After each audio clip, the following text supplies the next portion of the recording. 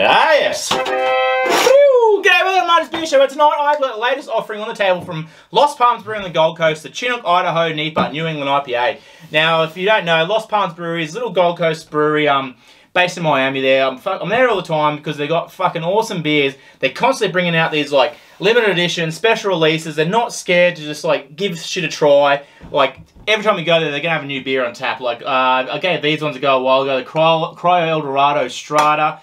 The, what's this? Orange and Mango Sour, Triple Berry Sour. The Your Love Tiki Sour. This is still cold. This is still going. This is one of my fucking favourite ones.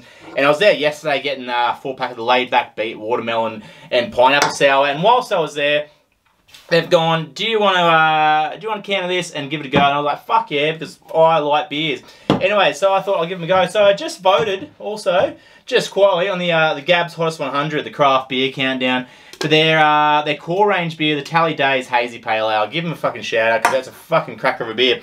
Anyways, that's neither here nor there, because I am going to drink this one tonight. So what have we got? It's a New England IPA, so it's a full-bodied, robust sort of a fucking beer. Look at that. That is juicy. That is thick, hazy. That is my kind of beer. See, I don't really like watery, fucking lagery sort of beers. I like my beers like a bit bitter, a bit sour, a bit fruity, a bit punchier, a bit fucking, poo, you know. And that's what they do. That's why I'm always down there. So, the Chinook, Idaho, NEIPA. Let's give it a fucking bit of a zap. I've got the fancy glass out for this one too. Oh wow. So straight up, what do we got? 7%. 2.4 standard drinks. I do have to work tomorrow. That is so zesty. I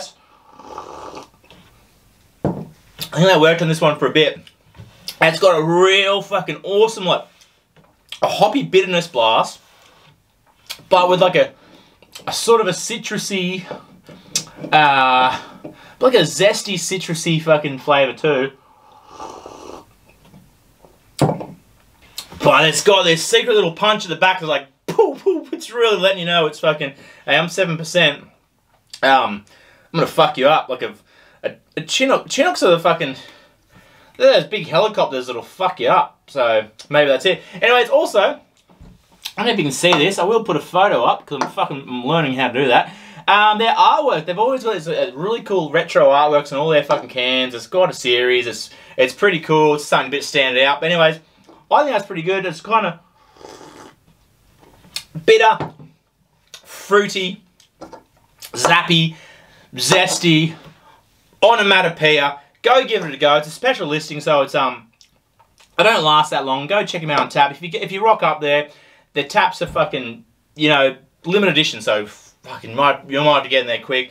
Go grab a fucking burger. They have fucking trivia nights on a Thursday. If you want to beat me at trivia, I fucking lose every week. Anyways.